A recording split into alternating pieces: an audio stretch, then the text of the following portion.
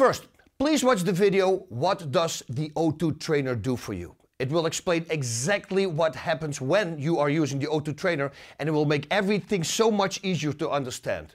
Doing the breathing exercises correctly will give you the maximum benefits. Okay, so first of all, make sure your clothing is comfortable. No tight pants, no belts. You need to be able to push your belly out. Now your technique will slack in the beginning. I went through that, everybody goes through that, and because your technique isn't that good, there's a high possibility that you will get muscle aches in your neck, in your face and your shoulders the first few times, because you start overcompensating with other muscles, like you start flexing everything. But once you get the technique down and only use your breathing muscles to inhale, those muscle aches will be gone. Now that by itself will teach you how to breathe correctly, and that's going to do wonders for you. Remember, 95% of you are breathing wrong. I was breathing wrong when I was fighting for world titles. Look at this. How bad is that? Look at the shoulder breathing. It's insane. Well, thankfully, I stopped him a few minutes later. Now my breathing now is completely different. If I come out of a hard round, this is how I breathe. Not like you just saw on that video. That is completely gone. Now with a few of these exercises, you're going to rock forward and you come back straight up again. And then when you have the O2 Trainer in your mouth, you might start drooling. Now the trick is to swallow right after you inhale. So just before you exhale again, you come up, swallow, and then you breathe out again. With all the exercises, keep your shoulders low. You cannot raise your shoulders. Grab the bottom of the chair if you have to in the beginning. Only focus on the muscles that open your lungs for you. This could be the front, the back, and the side breathing muscles. And don't worry, I will let you know which ones you are using when explaining the exercise. Most asked question, with what cap should I start with? Okay, so you're going to have to time your first few workouts. It should take you between 3 and 4.5 minutes. If you do it below 3 minutes, go to a higher resistance cap. And if you go over 4.5 minutes, go to a less resistance cap.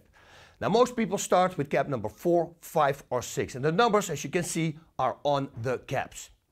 And please, this is very important.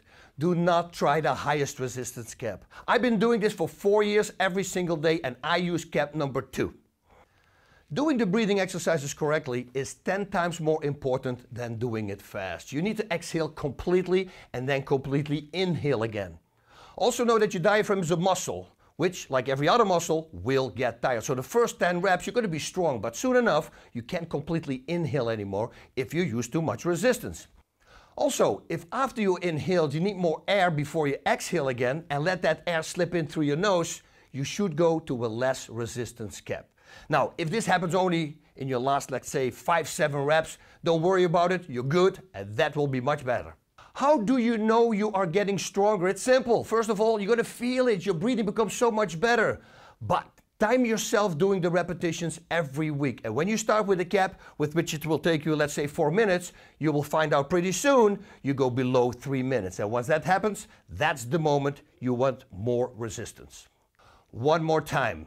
Try to keep every muscle in the body relaxed except your abs or your back muscles, the muscles that you are using and you should focus on. And trust me, you're going to feel it. Some people buy the O2 Trainer for their abs. If you do this for 30 days straight, I don't think you will stop again. And after 30 days, when you miss one here and there, absolutely not a problem.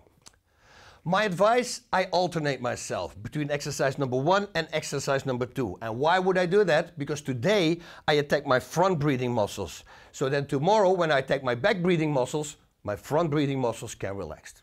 Okay, and again, one more time, most important, relax. Only use your breathing muscles. Godspeed and breathe on.